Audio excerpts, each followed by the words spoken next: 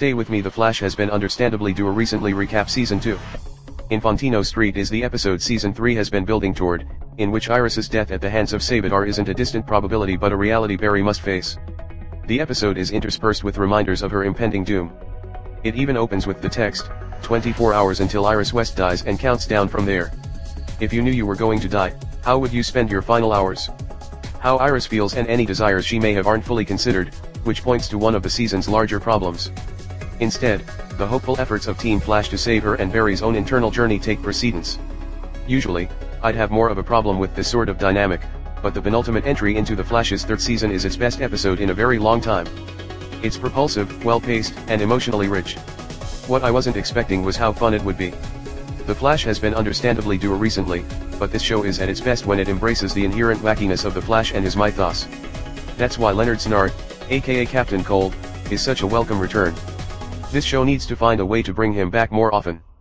I don't care that he died in the first season of Legends of Tomorrow. This is a comic book show, death rarely sticks anyway. Cisco and Barry find that the only energy source powerful enough on Earth to charge the Speed Force gun meant to entrap Savitar is housed at ARGUS. But Lila, making a cameo appearance from Arrow, refuses to give it to Barry despite Iris's life being on the line. This is the kind of tech wars are fought over, Lila warns. Plus, the fact that Flashpoint wiped Lila's daughter out of existence means she isn't exactly in a trusting mood when it comes to Barry. Barry can't just steal the power source, either. There are meta-human power dampening fields and intense security at ARGUS. He needs a master thief and there's none better than Leonard Snart. Barry tracks a version of still alive Snart down, when he was with the Legends, and persuades him to join his heist. The Flash a thief? My kind of mission, Snart purrs.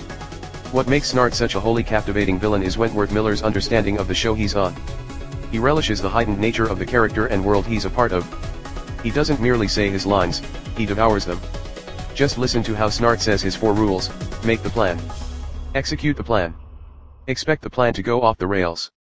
Throw away the plan. It's glorious. He also understands that Barry didn't just need him for his thievery skills.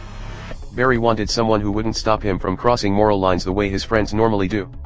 With Iris sent to Earth 2 to be protected by Harry with Wally and Joe in tow, Barry can focus on the heist.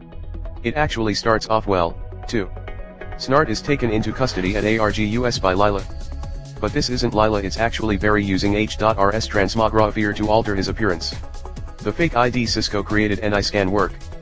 But Barry fails the word association, leading for him to go for a more violent route to get into the building. Snart and Barry pass by where Amanda Waller kept her suicide squad, landing at the door that holds the mysterious alien technology power source from the Dominators. That crossover feels like a lifetime ago, doesn't it? The Montgomery 3000 lock, which has Cisco sweating when Barry mentions it over the comm system, may have cost $10 million to build, but it only takes Snart 37 seconds to dismantle. He's that good. But they have bigger problems when they notice King Shark is guarding the power source. Barry doesn't hesitate to want to kill King Shark, violating his biggest rule. But Snart stops him, suggesting they use his cold gun to bring the temperature down in the room and knock the somewhat warm-blooded King Shark out into a peaceful sleep. Snart knows all about this because he likes Shark Week. Go figure. They slowly creepy through the foggy room past the sleeping King Shark. Reminds me of Jaws. They didn't show the shark because they couldn't afford to make it look good, Snart says, which seems like a meta-critique on the Flash's effects budget. This is what I want to see more of on the Flash, less emo Barry, whether he's Savitar or any other version. Things go sideways once Barry gets the smaller than expected power source, causing the door to lock. Barry narrowly escapes, but Snart is trapped. Being the good guy he is, Barry refuses to leave Snart behind despite time running out on Iris. Snart's escape is brief but suspenseful. I guess he owes Cisco for that successful hack that saved him from losing a limb to King Shark. The only issue I had with this heist storyline is how Lila catches them.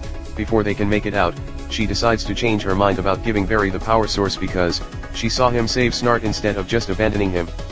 Iris's life wasn't enough of a motivation already?